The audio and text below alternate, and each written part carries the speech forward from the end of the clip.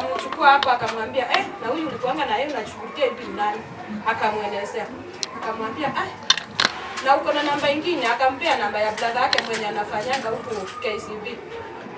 Akampigia huyu anko akaongea naye akamwambia huyu hayuko, hasa ni alienda saa 2 ya usiku. Sasa mimi mwenye alinipigia ni brother yake akaniambia mama sasa umeamka aje? Akamwambia niko poa, ni kule nililetea nguo zenye nitapikia naendelea kukua. Nimepeana chakula, nikamwambia nimepeana, huyu ameenda usiku. Nilimwambia nipigie niambie bila anijulishe bila hali yake iko, atanipigia, nampigia achukui simu. Akaniambia ni Filasa ni ametuacha hivyo. Mimi sasa nikakuwa nimechanganyikiwa. Wakakuja wakanichukua na gari kunipeleka nione bwanangu tena, wakanisuia, nililia mpaka usiku. Sikuwa najiweza. Nikapata na mama mwingine hapo ni kama anaenda kanisa. Kanishikilia kwa shingo yake akaniambia umelia sana. Nikamwambia nauliza Mungu maswali. Enyewe nilikuanga chaji ya SDA. Na nimefanya nilikuanga deaconesses. Nilisimamia wa mama. Mbona Mungu mimi hapo nionee huruma niachie bwanangu chini. Yeye brother yangu, yeye bwanangu, yeye tunakaa na yeye. Akaniombea. Sasa hiyo kuniombea machozi ikaisha hivyo. Kama alisema na shughuli tukamweka hapo na mwacha tukateremka. Sasa nimekaa nikiuliza mbona Mungu napitia haya. Na niwaambie kama wachane wote mnapitia kama yenye napitianga. Mungu naye ni nani? Sasa ile bale. Mimi sina mtu wa kuongea na yeye. Nikiongea na wanawake wanaona mimi nachukua mabwana sawa. Wale wenye nilikuwa na marafiki sawa sina. Lakini nauliza Mungu atanipea hekima na atasimama na mimi na vile anaendelea kusimama na mimi. Naendelea kukaa. Watoto wangu wanaendelea vizuri. Familia ya bwanangu inaendelea vizuri. Hata kama sina mwenye naongeanga ni makasirisi tu. Na kama walichukua tu ni wakinileta hapa Nairobi nitakuja kuwaomba. Mimi hakuna siku nimeomba tangu niingia hapa Januari. Nashughulikia maji ya bwanangu. Niko na kibao ya kupika chipo. Niko na kibao ya kupika mandazi. Asubuhi naamka saa 10 niko nje kupika mandazi. Wenye wanasema watu wanapita usiku au wamekuwa marafiki zangu. Naongeanga na wao usiku. Kuna maji nikoanga na nisumbua mapati kitoka mahali maji na mwalika. Nikipita usiku siku nyingine nikapatana na hao makara wakaniuliza na wewe ni nani unapita usiku saa 7? Nikamwambia mimi ni bibi Hassan. Nashughulikia maji imetoboka na imemweka, sina hata brada ya kufunga. Nimeshindwa nitafanya aje. Hapa kunifanyia kitu. Wakanifungia maji wakaniambia ndani kwa hapa tunajua bwana wako tutashughulikia maji mpaka asubuhi. Tunaendelea kukaa vizuri, Mungu anaendelea kunionekania. Lakini ilifika siku ya Friday. Nilikuwa na kina mama Fibi, mwenye alileta hii church. Kiwa usiku saa 3 na kitu, nimefika chipo tunaendelea kuuza vizuri. Kwenda mama Fibi akaniambia wacha niingie kwa nyumba nipeleke mtoto alale na rudi. Hakuwa na wakati hakurudi. Sasa kwenda kufunga ile kwa kibanda yangu niingie kwa nyumba. Nikasikia mwizi. Nikajiuliza na mimi ni peke yangu niko nje, mwizi ametokeleza wapi? Kuangalia kwa plot nyingine mtu ndio yeye anatoroka na manguo kwa mkono. Suri Mungu alimuonyesha akaenda na kwenda chini, hakukuja kupanda kwenda juu. Angepanda kwenda juu mimi alingenungua niache watoto, lakini Mungu alinyorosha mkono wake, niko hai na familia yangu iko sawa. Mungu ataendelea kunipigania, atasimama na mimi. Na wachane mko hapa, unifike karibu, uniongeleshe vile nikasimama na watoto wangu. Mungu anyoroshe mkono. Lakini na wazee mko hapa, msiniguze, mimi sitaki kuguswa.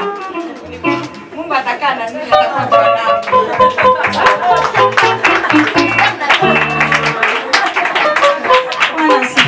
Amen. Nataka niimbe wimbo mmoja, anitoa ushuhuda ile Mungu amenitendea wiki. Hiyo wimbo nimekuwa kwa muda mrefu nikisema nitamsifu Bwana. Lakini leo nataka niimbe tu kwa ufupi 1 minute awesome, hour minutes. Na Mungu atawabariki. Neema ya Yesu, neema ya nitosha. Neema ya Yesu, neema ya nitosha. Neema ya Yesu, neema ya nitosha. Mwanangu ako na 13 years. So hiyo muda yote nilikuwa sijajipanga, nilikuwa sijajipanga. But mtoto wa Mungu ni wa Mungu. Mungu alinipatia ujauzito nikiwa bado kwa family planning. Na nikasema huyu mwenye aliingia na family planning nitalea.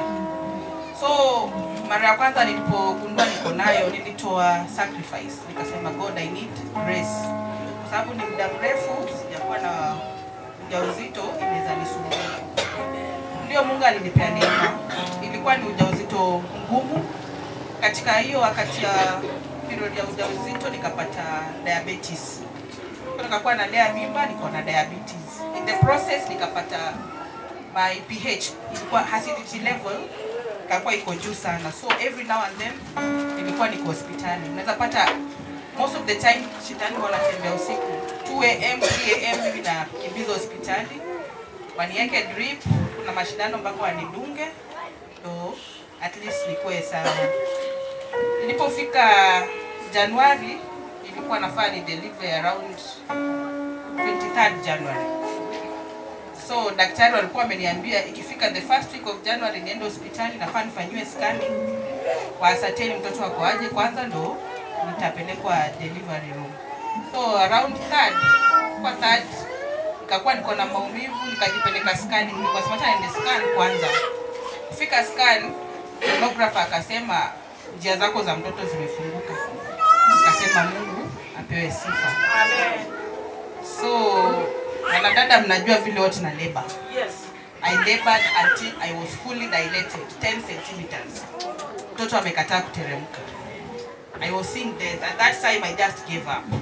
Nikaambia God, ni kama leo nitakufa. Na lakini huyu mtoto wangu umweke nini? Umweke sawa. So nilianza kuleba on Monday saa 3 usiku. Nikaleba the whole day Tuesday, but I didn't know it was labor. Nilikuwa najiambia ni false labor. The whole day Tuesday. So Tuesday kifika usiku masaa 1 nikaanza kufeel the pain was coming too much, but I was in the hospital too. Kifika saa 7 usiku nika faint nikiwa labor. So madaktari wanangangana pia wanirudishe kwa sababu you cannot deliver when you are unconscious. So ikifika around saa 7 saa 9 nikasikia madaktari wakisema huyu ikifika 6 kama hajafunguka you just have to take another course. So niko conscious, niko unconscious. So naona daktari another step ni kumaanisha nini? Because naambiwa umedilate 10 cm. Mpaka some extent walikuwa wameniambia nitakoza peke yako. Ikifika 6 hakuna daktari mwenye aliniattend, niliachwa peke yangu. 7, 8, around 8:30 kuna daktari mwenye alikuwa ameniadmit the previous day. Akakuja akaniambia mama uta have to sign emergency CS. Nikamwambia no problem. When I was in the theater nikasikia daktari mmoja akisema hata huyu mama mngekazana aje hangewahi deliver normal. So I don't know what was happening, but luckily nilipasuliwa, mtoto akapatikana alikuwa amejifunga mwenyewe. But I thank God kwa sababu mtoto mwenyewe ako sawa, mimi mwenyewe pia nilitoka nikiwa sawa. And since I was planning to give my baby another name, that day vile nilipasuliwa nikaambia Mungu, mtoto nitamuita Praise.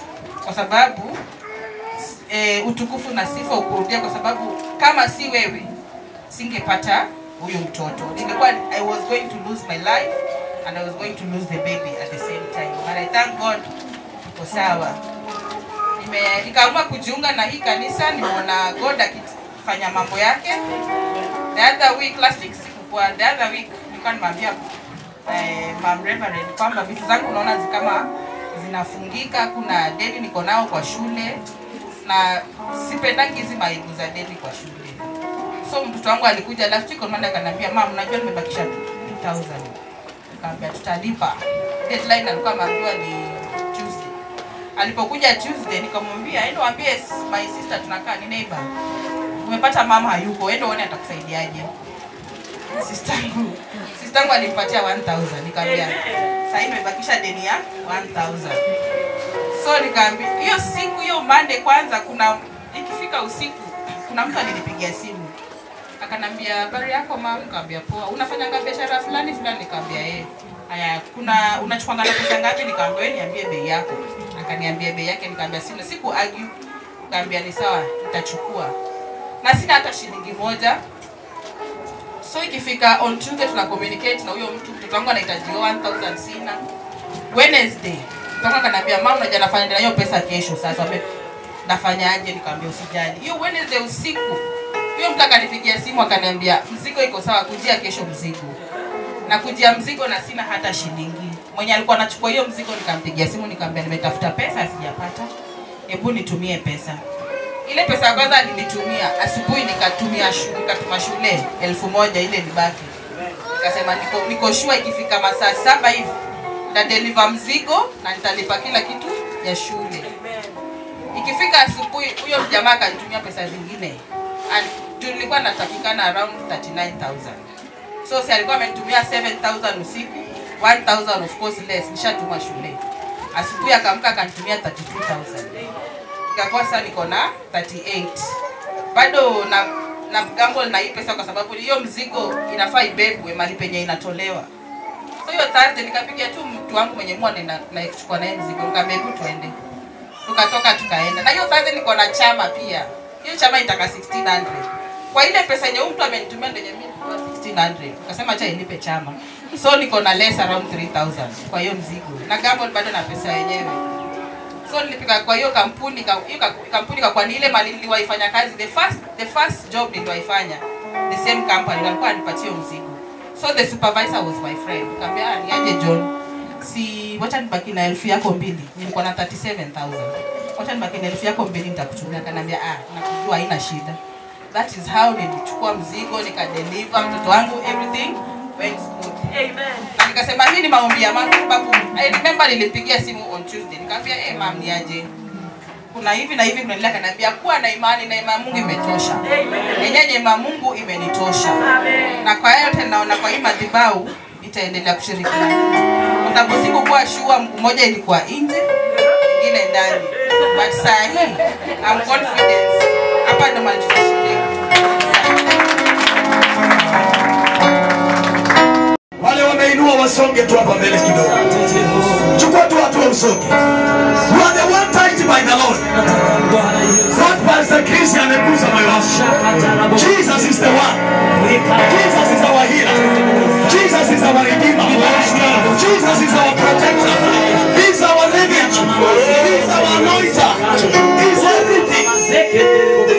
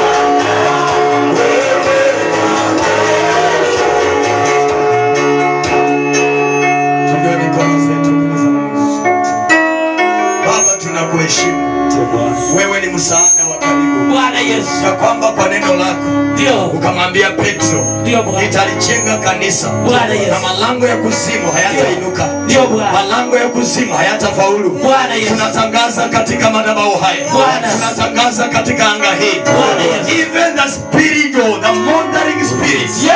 Hasina uwezo. Yes. The monitoring spirit. Ndio. Of Illuminati. Of devil worshiper. Bwana. Hasina uwezo. Hasina uwezo. Hasina uwezo. Hasina We are uwezo. breaking those spirit. Yes. We are breaking those spirit. We are breaking those spirit. In the name of Jesus Christ. Hakuna silaha Bwana. itakayoinuka juu yetu. Natangaza hakuna silaha. Hakuna silaha. Pressure sikia. Bwana Yesu. Kansa sikia. Yes. Asma sikia. Yes. TB sikia. Yes. Ukimwi sikia. Yes. Corona sikia. Yes. Hamuna nafasi. Kwa jina la Yesu. Natangaza kwa jina la Yesu. Yes. Kila mapepo ya tauni.